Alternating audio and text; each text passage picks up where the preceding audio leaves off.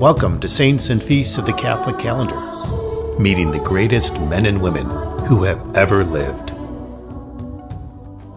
October 1st, St. Thérèse of the Child Jesus, Virgin and Doctor, 1873 to 1897, patron saint of florists, missions, and aviators. A sensitive country girl wades into the deep. Thérèse Martin was a weepy child, as emotionally brittle as porcelain. She was easily offended and easily pleased. A furled brow or a sideways glance from her father would dissolve her into tears. A beautiful flower or a kind word, and she would beam a smile. She grew up in a brotherless home.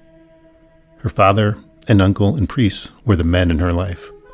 Her parents were canonized in 2015, the only married couple ever raised to the altars. Thérèse and her 4 sisters all became nuns, with the cause for beatification and canonization of her sister Léonie being opened in 2015. The Martin family was totally absorbed in the mysteries of God, prayer, saints, the sacraments, and the church. Thérèse grew up in Normandy, a region of northern France. She left only once, to go on a month-long pilgrimage to Italy, where she met Pope Leo XIII at a public audience and begged his special permission to enter the Carmelites before the required age.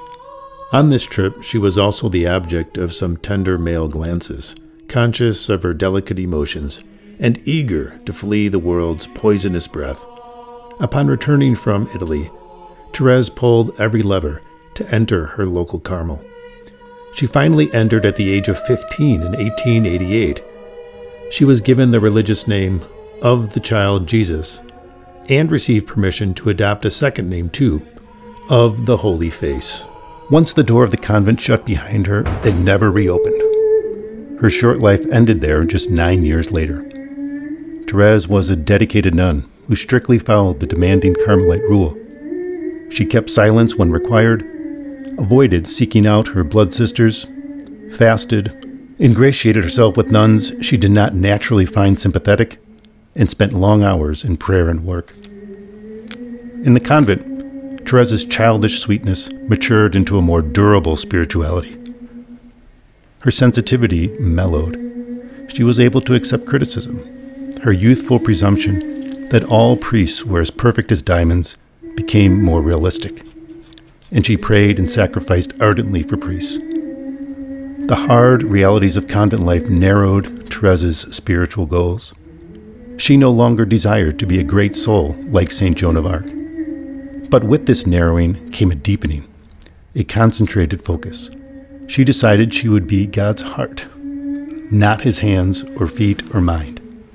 She decided that the only way she could fly close to the blazing sun of the Holy Trinity would be to become small.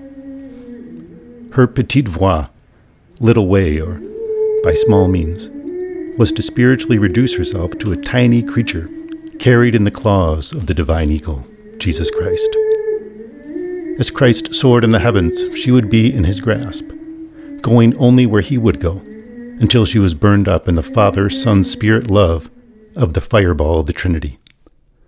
This was no broad path or wide way, but a little way for a great soul. The goal was to reduce oneself to nothing, so the Lord could transport you. The goal was to remove the self from oneself. When Thérèse's sister Céline entered the convent in 1894, she was given permission to bring her camera. Céline's pictures of Thérèse would be among the first ever taken of a saint. They complemented Thérèse's letters and spiritual writings perfectly, heightening interest in Thérèse after she died. The intriguing photos and profound writings hinted at the secret depths concealed behind a convent's 4 walls. St. Thérèse suffered intensely from tuberculosis and died at an age when many lives are just beginning to flower. She was canonized in 1925, declared co-patron of France in 1944, and named the 33rd Doctor of the Church by Pope St. John Paul II in 1997, the youngest doctor to date, and probably the youngest the Church will ever recognize. St. Thérèse of the Child Jesus and of the Holy Face, you discovered deep truths in a confined space. Your soul was fertile ground for the mysteries of our faith. Lend heavenly assistance to all who try to emulate your example of suffering, prayer, and tender dedication to God. Amen.